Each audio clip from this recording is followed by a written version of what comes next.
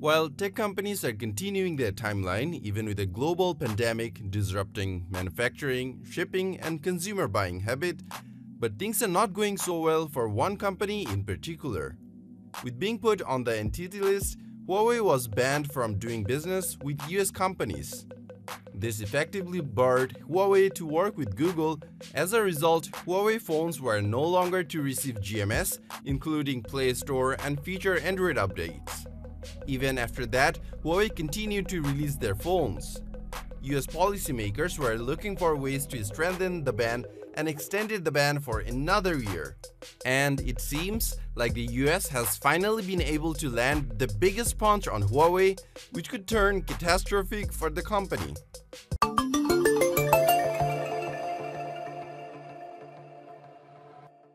Taiwanese chipmaker Taiwan Semiconductor manufacturing company has cut off access to Huawei and is not taking any new orders from the company in support of the new regulations by the US.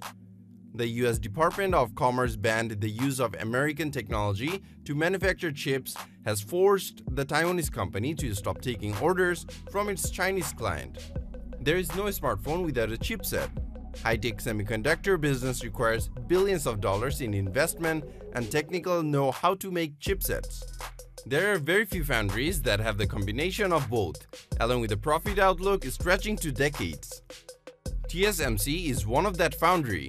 Being one of the largest manufacturer of chipsets, not only Huawei is a major smartphone manufacturer, but it also makes a big portion of the world's telecommunication network. Huawei also makes chips for data centers and cloud computing. While Huawei does design their own chips, but to manufacture those chips, they are dependent on TSMC. In fact, Huawei is TSMC's second largest client after Apple and was responsible for about 10 to 15% of the company's business in 2019.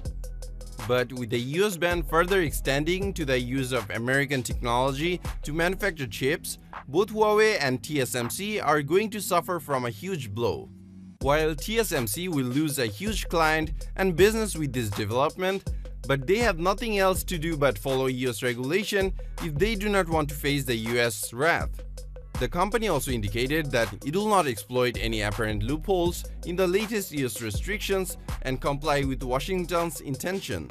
However, Mark Liu, TSMC chairman, said that the company will apply for a US government license to continue shipping to Huawei and its subsidiaries. Although it seems TSMC is not going to be hurt too much, as CEO C.C. Wei remarked that the supply chain will adjust. This means TSMC is going to fill up the void by taking orders from other companies. If Huawei can produce their chips, they can't sell their technology. And if end customers don't buy from Huawei, they'll find someone else, and those alternative supplier is going to turn to TSMC for chips. So far, Nokia, OIJ, and Ericsson AB will replace Huawei in networks. Meanwhile, in smartphones, other Chinese brands could turn to TSMC. Even though TSMC can recover from the loss of its second biggest customer, this new ban is going to be a punch to Huawei's gut. Something may take time to recover from. With essentially no chip, they can't make any products for any market. However, Huawei has options as well. They could wait for TSMC to get a license from the US to produce chips for Huawei. But that seems extremely unlikely, as the US government is hell-bent on dismantling Huawei's business. On the other hand, Huawei could try to produce their own chipset. However, as I have mentioned earlier, producing chips is not an easy task. A company not only needs to invest billions of dollars in machinery and skilled labor, but also needs to have the technical know-how in manufacturing chips. Though money is not an issue for Huawei, however, the technological know-how does not come overnight or can be bought. Manufacturing chips also require a lot of money to invest in research and development, so the company also needs to have a profit outlook stretching to decades. Without such a profit outlook, R&D won't be possible.